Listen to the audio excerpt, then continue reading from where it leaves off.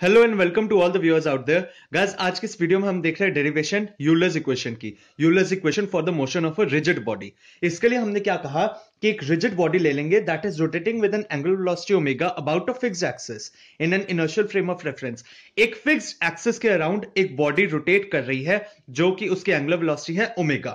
Guys एक pen paper साथ में ले लेना, क्योंकि ये जो मैं कैलकुलेशन है ना ऑरेंज में लिखी हुई, ये आप साथ साथ में सॉल्व करोगे तो आपको इजीली समझ में आएगा। ठीक है, उसके बाद है जो कोऑर्डिनेट एक्सिस है, हमने उनको कह दिया principal axis of the rigid body. मतलब जो रिजिड बॉडी के प्रिंसिपल एक्सिस है वो हमारे कोऑर्डिनेट एक्सिस हो गए। ठीक है, कोऑर्डिनेट एक्सिस मतलब x axis, Y and Z axis. तो principal axis of rigid body हमारे एक्स वाई और जेड एक्सिस हमने ले लिए। Then the angular momentum of the rigid body is given by, आपको पता है एंगुलर मोमेंटम का फॉर्मूला होता है L is equal to I omega. तो वही हमने यहाँ पे कंपोनेंट्स में डिवाइड करके लिख दिया, L is equal to I x omega x I cap plus I Y omega Y J cap plus I Z omega Z के कैप। ठीक है जी, आगे चलते हैं। यहां पे omega x omega Y omega Z जो है कंपोनेंट्स है एंगुलर वेलोसिटी के। कंपोनेंट्स मतलब x axis Y axis Z axis में हम उसके कंपोनेंट्स बना दे रहे हैं। एंड जो हमारा आई x I Y I Z है वो कंपोनेंट्स है principal moment of inertia of the rigid body के। आई जो होता है मोमेंट ऑफ इनर्शिया होता है ना एक बॉडी का, तो उसके कंपोनेंट्स हमने लिख दिए, और ओमेगा जो है एंगुलर वेलोसिटी उसके कंपोनेंट्स करके हमने यहां पे लिख दिया। अब now suppose that the frame of reference is fixed in the body itself.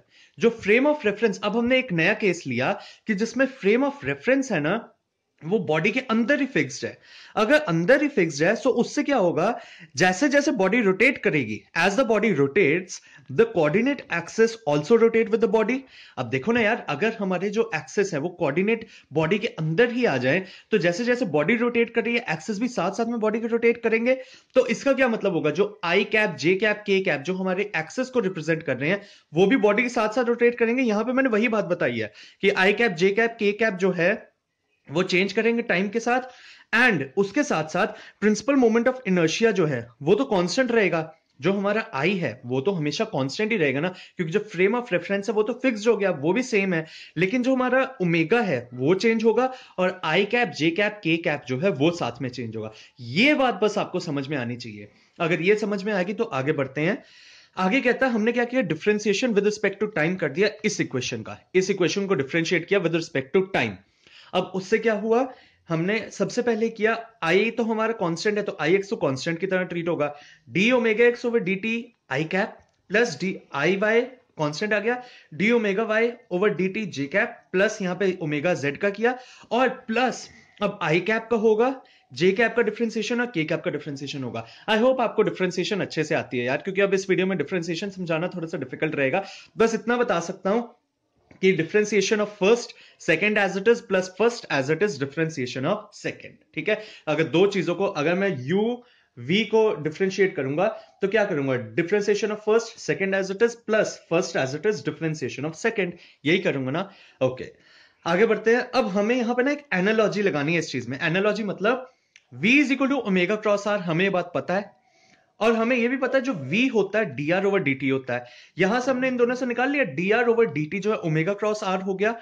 अब इससे एक एनालॉजी लगाएंगे जिससे कि हम कह देंगे कि जो di ओवर dt है वो ओमेगा क्रॉस i होगा, dj over dt omega cross j, dk cap over dt omega cross k cap होगा। इससे हमने इस एक्सप्रेशन से ये तीन एनालॉजी लगा दी। अब हम क्या करेंगे, इन तीनों को ऊपर पुट कर देंगे। ठीक है, यहां पे D I cap over D T, D J cap over D T, D के कैप ओवर डी टी में पुट करेंगे। भाई साथ साथ में करते रहो यार, आपको बहुत अच्छे से इक्वेशन समझ में आ जाएगी। आगे मूव करते हैं। जब इसको हमने यहां पे पुट किया, इस इक्वेशन में पुट करेंगे तो ये देखो ऊपर ये वाला तो फर्स्ट पार्ट सेम रहेगा, प्लस में हमने यहां पे लिख दिया ओमेगा क्रॉस आई कैप ओमेगा क्रॉस जे कैप ओमेगा क्रॉस के कैप। अब अगले स्टेप में हमने क्या करना है, यहां से ओमेगा कॉमन ले लेना है, यहां से ओमेगा को कॉमन ले लेना है। कॉमन लिया तो अंदर आपका फिर से जो है एल बन जाएगा। देखो ध्यान से देखो, ओमेगा हमने यहां से कॉमन लिया ना, तो यहां पे हमारा ओमेगा क्रॉस एल बन गया। ठीक है, अब अगर आप यहां तक पहुंच गए हो तो आगे बढ़ते हैं। पहुंच गए तो ठीक है, नहीं तो प्लीज वीडियो को पॉज कर लेना। अब क्या है, ओमेगा क्रॉस एल को हम क्रॉस वेक्टर निकालेंगे, क्रॉस प्रोडक्ट सॉरी इसका सॉल्व करेंगे। ओमेगा क्रॉस एल के लिए हम क्या करेंगे, वैसे ही आई कैप जे कैप के कैप जब भी क्रॉस प्रोडक्ट निकालना तो ऐसे लिखते हैं, पहले ओमेगा के तीनों डायरेक्शंस में लिखा, और फिर उसके बाद आई x omega x, I Y omega Y, I Z omega Z, जो एल के हैं तीनों डायरेक्शन में कंपोनेंट्स वो लिख दिए। अब इनका हमने यहां पर निकाला क्रॉस प्रोडक्ट, यहां पे आगे उसको क्रॉस प्रोडक्ट को अच्छे से सॉल्व किया। क्या किया हमने, ये देखो यहां पे ओमेगा वाई ओमेगा जेड है ना, तो omega Y omega Z I cap को कॉमन ले लिया, आई वाई माइनस आई जेड हो गया। Similarly omega x omega Z J cap को कॉमन लिया, और यहां पे ओमेगा एक्स ओमेगा वाई के कैप को कॉमन लिया। अब क्या करना है, जो ये निकला है उसके बाद now substitute this value in equation number 3। इस इक्वेशन में ओमेगा क्रॉस एल की वैल्यू ये वाली सब्स्टिट्यूट कर दो। अब क्या हुआ, यहां पे जब हम सब्स्टिट्यूट करेंगे तो कुछ इतनी बड़ी सी ये एक इक्वेशन बन जाएगी, ठीक है। ये बनी ऑरेंज में जो लिखा है, ऑरेंज वाली इक्वेशन बन गई। अब ऑरेंज वाली इक्वेशन को हमने सॉल्व करना है। आगे क्या करना है, ये देखो आई x D omega x over D T minus आई वाई, ये जो है ना आई कैप वाली चीजें ऊपर से कॉमन ले लिया। ये देखो ये आई कैप वाला चीज और एक ये आई कैप वाली चीज है, आई कैप कॉमन ले लिया, जे कैप वाला कॉमन लिया, के कैप कॉमन लिया।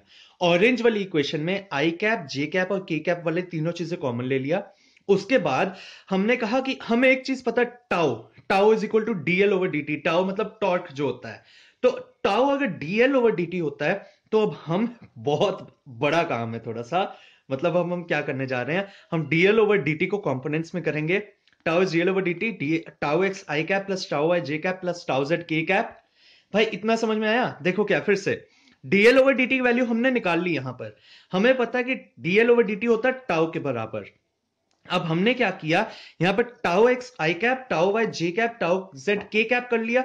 यहां पे आई कैप, जे कैप, के कैप की वैल्यू है, बस हमारी इक्वेशन यहां पे समाप्त होती है, खत्म होती है। आई कैप की वैल्यू आई कैप के साथ, मतलब टाउ एक्स की वैल्यू यहां से क्या आएगी, आई x omega x over D T minus I Y minus I Z omega Y omega Z, ये आपकी आएगी टाउ एक्स की वैल्यू।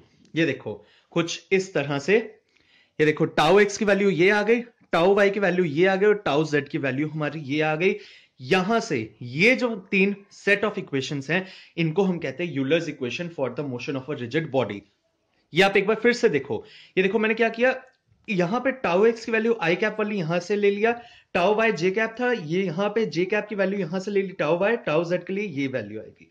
उसके बाद अब आपको क्या है, बहुत जो इंपॉर्टेंट बात दिमाग में रखनी वो ये है, आपको ये तीनों इक्वेशंस को याद रखना है, क्योंकि जो आपके न्यूमेरिकल्स होते हैं ना, ये वहां पे काम में आएगी। अब ये याद कैसे करना है, देखो टाउ एक्स की अगर मैं बात करूं तो पहली बार आई x D omega x over D T, tau Y में आई Y D omega Y over D T, tau Z में I Z D omega Z over D T. तो हमेशा पहले तो ये एक्स एक्स वाला आएगा, माइनस में क्या करना है, एक्स वाले को, अगर टाउ एक्स की बात करूं तो एक्स वाले को छोड़ दो, माइनस कर दो omega Y omega Z. Tau Y में यहां पे देखो tau Z minus I, sorry I Z minus I x omega Z, और यहां पर अगर जेड है तो यहां पे एक्स वाई आ जाएगा, omega x omega Y. So guys ये है आपकी यूलर्स इक्वेशन की तीन सेट ऑफ इक्वेशंस, जिन्हें हम कहते हैं Euler's equation for the motion of a rigid body. I hope आपको ये अच्छे से समझ में आया है, एंड ये बहुत इंपॉर्टेंट है आपके एग्जाम पॉइंट ऑफ व्यू से डेरिवेशन। अगर आपको कोई भी डाउट है तो आप नीचे कमेंट सेक्शन में लिख सकते हो।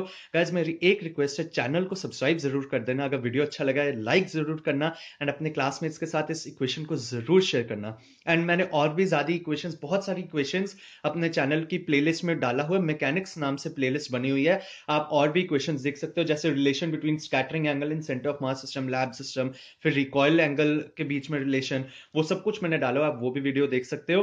So thank you for watching this video, and yes do subscribe to my YouTube channel. Thank you so much.